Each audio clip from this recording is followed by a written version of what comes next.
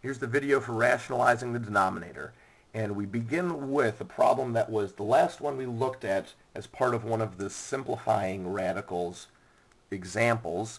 It started off as radical 9 over 2,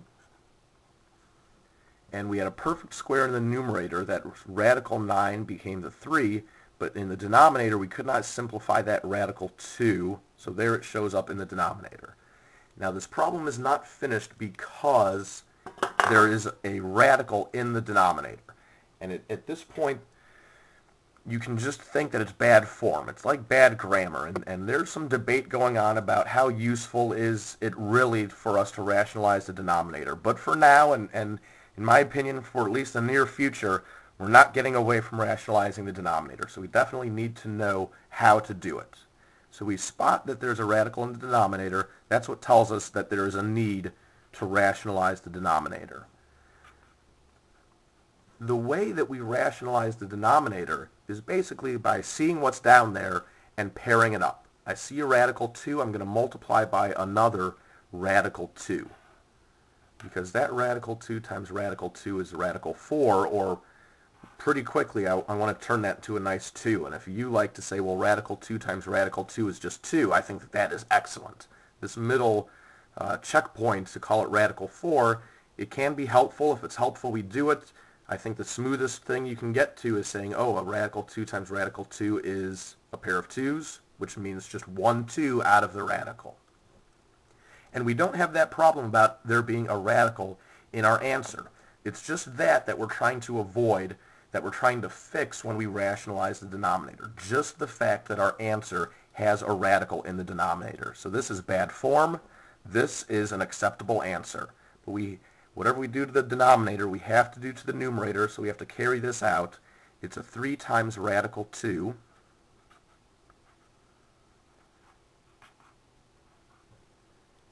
And one last look, can I simplify this fraction? Now I don't have any thoughts about the 2 with the 2, because this 2 in the numerator is in a radical. The 2 in the denominator is not in a radical. So an insider with an outsider cannot be canceled.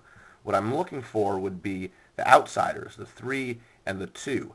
And we cannot do any simplifying there, so it's just 3 radical 2 over 2. I want to say just a couple of other things about rationalizing the denominator. So we started this problem with the 3 over radical 2, or actually with this radical 9 over 2, which we could simplify to this point. And we did our moves to rationalize the denominator and came up with this answer. Now go and grab a calculator if you don't have one nearby, because we're going to do a couple of these radicals. And I just want to show you that we will get the same decimal value from each of these expressions. We haven't changed the value at all.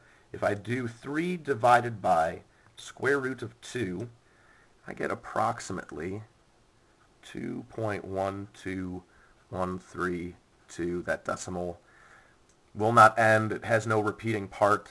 That's our irrational number.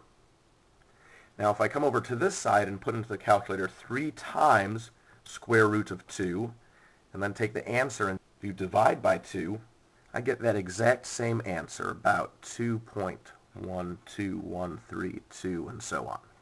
So I want to show you that we have not changed the value at all. What we've done is maybe make this number a little bit easier for us to see that it does equal approximately this 2.1. So 3 times radical 2. You get to a point where some of these small radicals, you know approximately what decimal they're equal to. So square root of 2 I know is about 1.4. Square root of 3, I know that's about 1.7, a little bit more than 1.7. So trying to just in my mind come up with what decimal this approximately equals to, I can say, well, okay, the 2, that's about a 1.4, and 1.4 times 3, that's about 4.2, and 4.2 divided by 2 is about 2.1. So with no radical in the denominator, it's easier for me to come up with a decimal approximation. It's a lot easier to do divide by 2 than it is for me to see 3 divided by 1.4 is about this. That's a lot trickier for me to see because I'm trying to divide by not a whole number, a 1.4. So 3 divided by 1.4 is actually about this number, about 2.1, but it's not easy for me to see when I'm dividing by 1.4.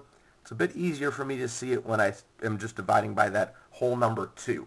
So that's one of our reasons, just one reason. There are definitely other reasons that we want to rationalize a denominator, but that's one main reason, and probably one reason why people these days think we don't really need to learn about rationalizing the denominator, because with calculators so ubiquitous, I don't really have a problem with trying to see this. I can just punch it in to come up with the decimal approximation. But I haven't heard about the revolution yet, so for now we still need to learn about how to rationalize the denominator. Our next example for rationalizing the denominator. Now my steps through these problems are, can I simplify the fraction? And I see 2a over b. So I cannot simplify just the fraction. Now I think about the radical. Can I simplify the radical? Do I have any pairs of factors in here?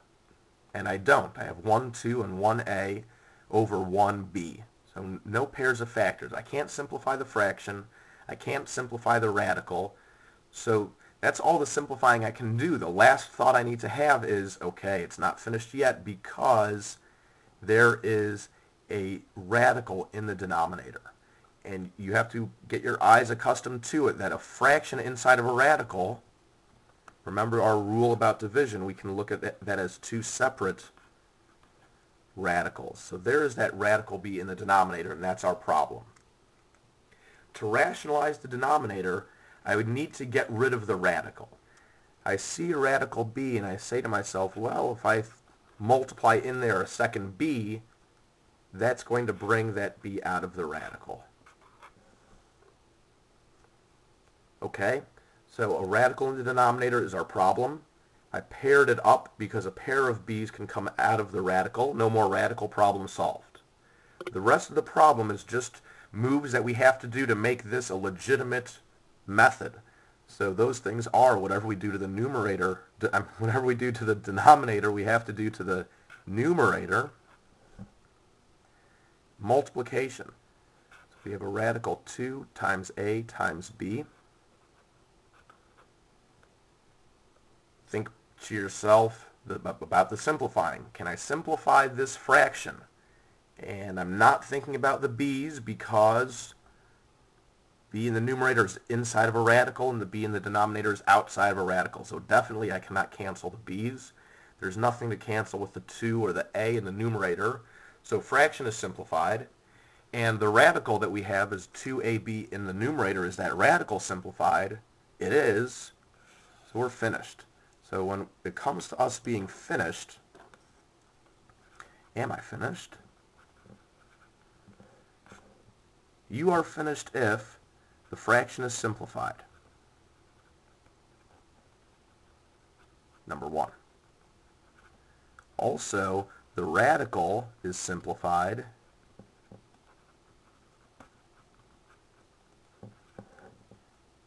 And 3, that we don't have a radical in the denominator.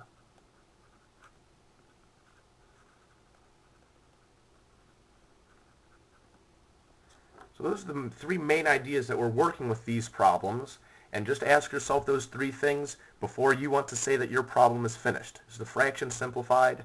Is the radical simplified?